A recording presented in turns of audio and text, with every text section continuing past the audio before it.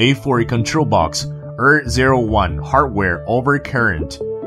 When the servo system detects that the current is too high during startup or operation, the system will automatically stop in order to protect the machine, and display will show ER01. Inspect whether there are damaged components on the board, replace it if have, and test the system.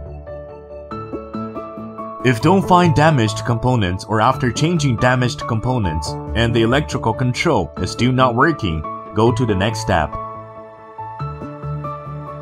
After power on, measure whether the power board C40 is 15 voltage or not. If there is no, lower or higher, please replace U10. If it has 15 voltage or after changing U10 is still reported ER01, go to the next step.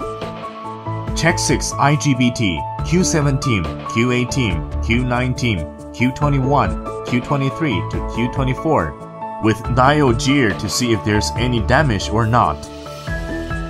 If yes, replace the damaged IGBT and test system to see if it worked properly or not. If there is no damaged IGBT or after the damaged IGBT is replaced but still show error, then please go to the next step. Test whether the TVS3, R151, TVS2, and R150 are damaged with resistor band and diode gear. Note, when testing TVS2, TVS3, please remove from the PCB.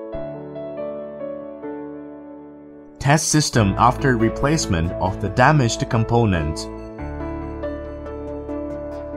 If don't found damaged components or there's still error after replacing the damaged component, change the motor driver chip U17. If the error is still there, return the product to the factory for repair.